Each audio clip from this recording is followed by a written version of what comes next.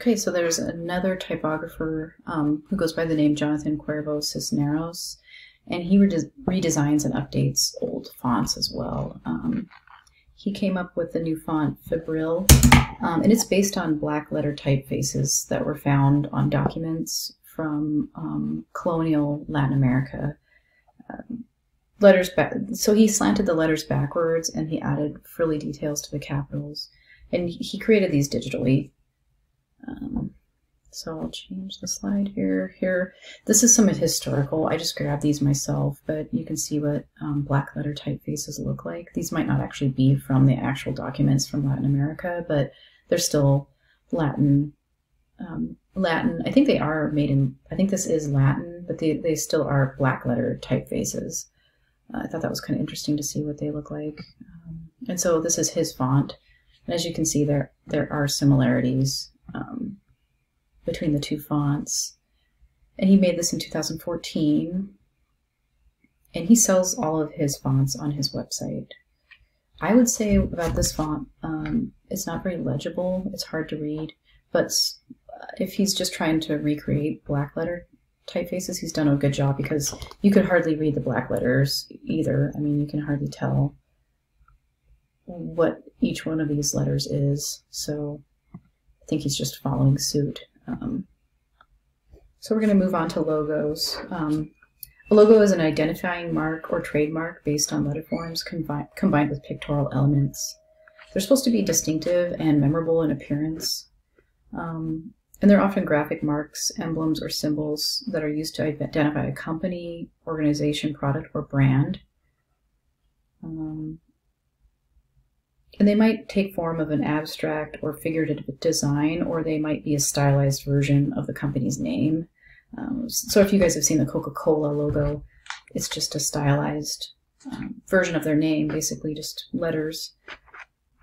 So we're actually going to take a look at the Sovereign Bank logo and the Colonial Bank logo. They carry different messages. And the artist group Superflex was able to appropriate these logos, and they took away the typography that was included with the logos, and it really does help to examine the actual marks of the logo, or the pictorial element, if you want to call it that, of the logo. By taking away that typography, it really makes us able to really take a good look at them and what kind of symbolism they contain within them. So the Sovereign Bank logo, it is basically kind of a traditional looking lantern that sheds light. It's not very modern looking, really.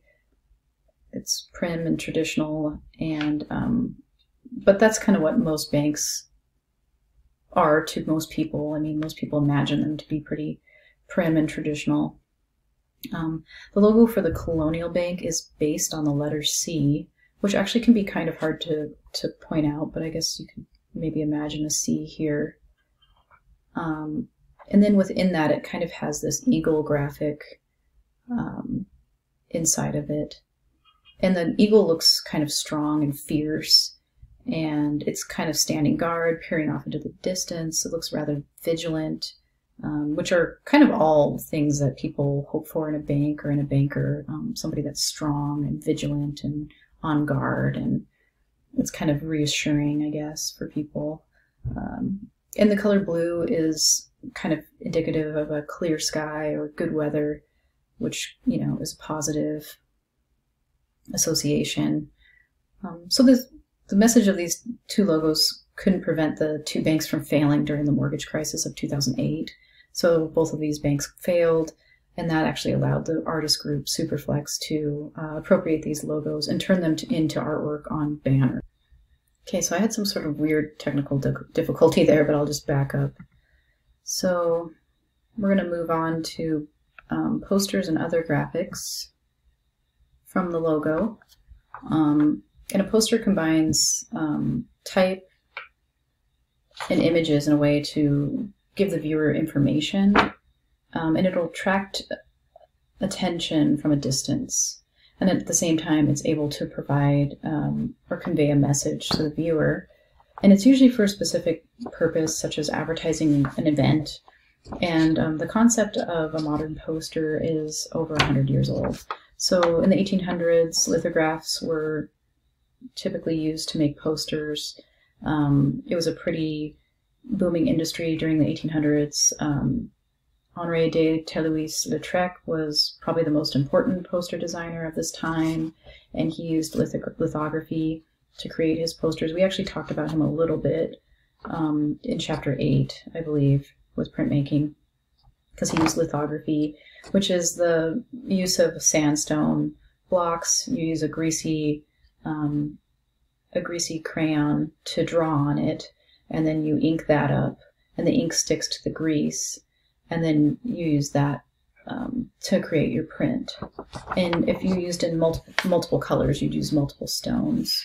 But since lithography kind of ended up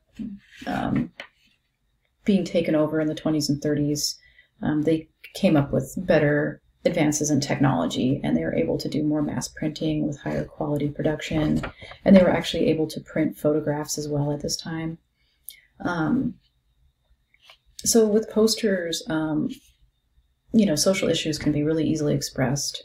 The Black Panther Party was an African-American activist organization that was really active in the 60s and 70s, and they used poster designs quite a bit to try to express social issues having to do with, African-American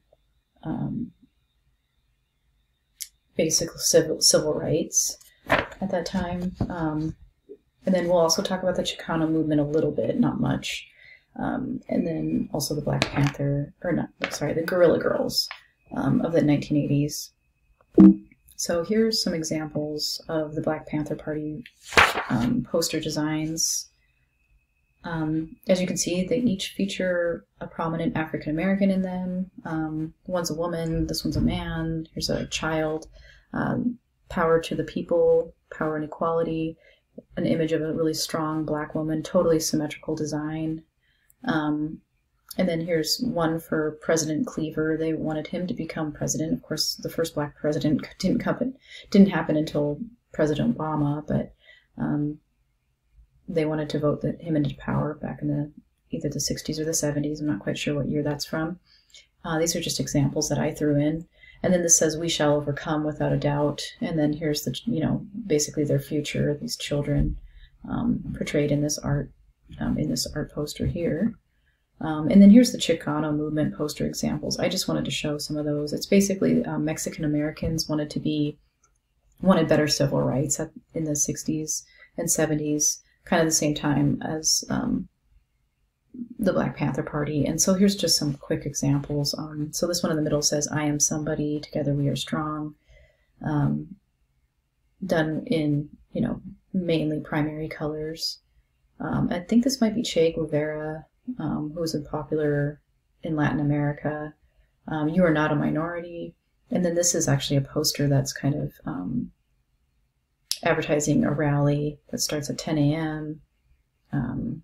So anyway, just a couple quick examples from the Chicano movement. And here's that Guerrilla Girls Metropolitan Museum poster from 1989. And this is actually a poster created by the Guerrilla Girls in the 1980s. And they were also active in the 90s as well. And it's basically a nude figure from a famous 19th century painting. And they took that and then they added an oversized gorilla mask to her head. And it's basically the same type of headgear the Guerrilla Girls would wear when they made public appearances. And they used a sans serif font on a white or yellow background, which really kind of pops out at you.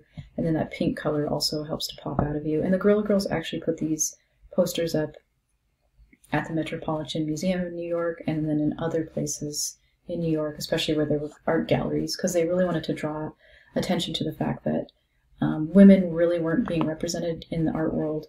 I mean, if we read this, it says less than 5% of the artists in the modern art sections are women, but 85% of the nudes are female. So these women, the Guerrilla Girls, did not feel like women were being represented in the art world.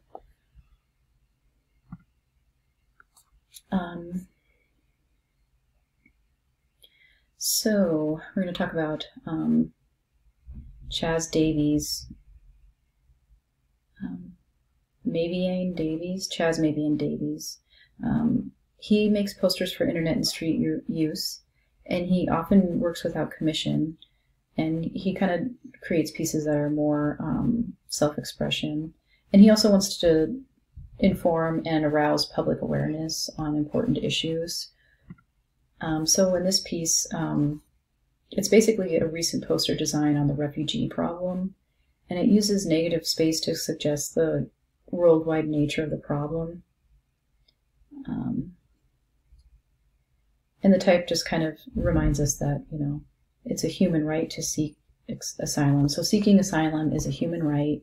And then as we can see, he's using a chain link fence as part of the design, which is definitely, you know, are we keeping these people out? You know, if we're keeping them out, a lot of times a chain link fence is kind of a symbolism of, you know, locking people away either in the prison system or just keeping people out of a certain area. He also has, you know, the A is in the form of this tool that would actually be used to cut through the chain link fence. And as you can see, the continents are here in the negative space. And then just black, white, and red are used as a color scheme. And it's a pretty serious color scheme, probably because it's a serious subject. And he distributed this poster electronically to his mailing list, and then he sold the paper version on his website for a non-profit price. So yeah, pretty neat piece. Chas Mavian Davies, Seeking Asylum is a Human Right, 2016, and this is a poster. Let me check and see how much time I have on this video really quickly. Can't see it when I'm in presentation mode for some reason. Okay, I still have a few. So Portlandia, I don't know if you guys have seen that. It's pretty funny. It's on IFC, and it has, I can't remember the actors now, but anyway, they're funny. Here we go. So, oh, I think his name is Fred Armisen. I can't remember what her name is, but anyways, this is the cold open poster for Portlandia. It's from 2015, and probably designed by the Broadway Video Group. And it's a pretty humorous show. And there is a humorous element to this design, although it is rather subtle. You'd have to know the show to realize that it's kind of a humorous design. But it basically shows these two stars of the show who are basically urban hipsters. And they're posing stiffly next to cliches that refer to the northwestern city of Portland. So Portland's kind of thought of as like this lumberjack town. And the backdrop is obviously painted on the wall, and we can see the window frame here behind Fred. And it makes the format of this poster makes it appropriate for both outdoor and magazine use. And if we divide this canvas up into vertical rule of thirds, you can see put a line here vertically down the canvas, put a line here down the canvas. There is a rule of thirds that's being obeyed. So Fred is kind of within the first one of the sections of the rule of thirds. She's kind of in the middle section of the rule of third, and then this tree kind of takes up a lot of the last section of the painting. And then this orange graphic that says Portlandia is actually kind of on the rule of thirds horizontally anyway. So it would be here, and probably here would be, if we were to divide that up horizontally in the rule of thirds. So they're using the rule of thirds quite a bit with this piece.